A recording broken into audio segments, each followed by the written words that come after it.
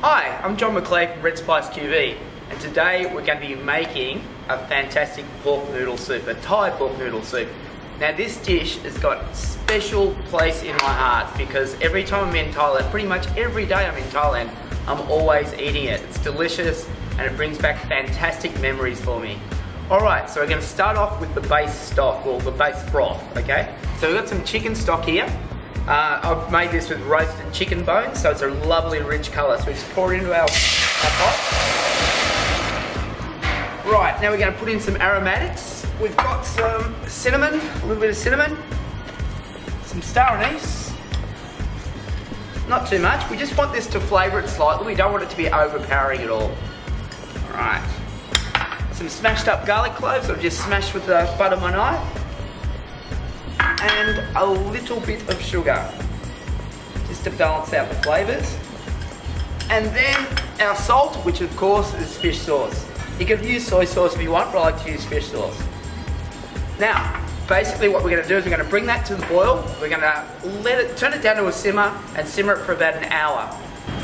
Alright, so our broth's been simmering away for about an hour and now it's pretty much perfect. So we'll give it a strain, ditch the aromatics, and plonk in some noodles straight into the beautiful aromatic stock. Just a quick warm up. Now we're going to put in some water spinach.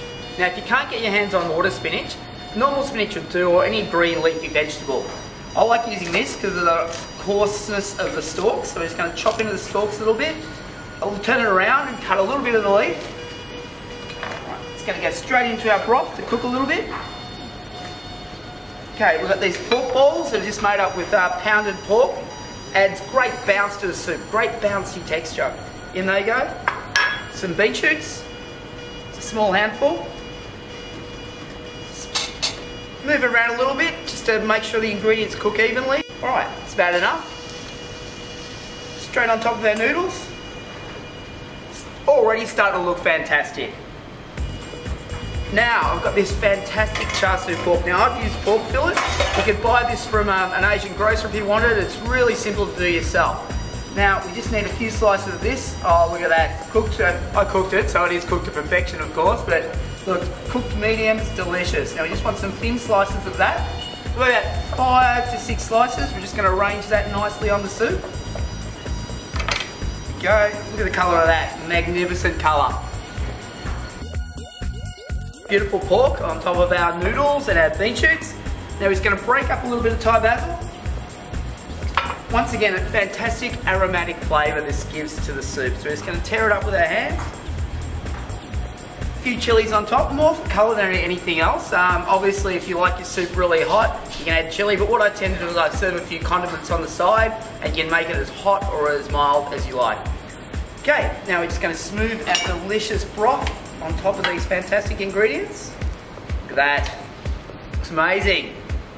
Makes me think of being in Thailand, which I will be later on this afternoon. Okay, there we go. Top with some peanuts. Onto the plate. Some extra Thai basil on the side. Some extra beet shoots. Some chili vinegar and some chili flakes. And there you have it, a fantastic, simple Thai pork noodle soup.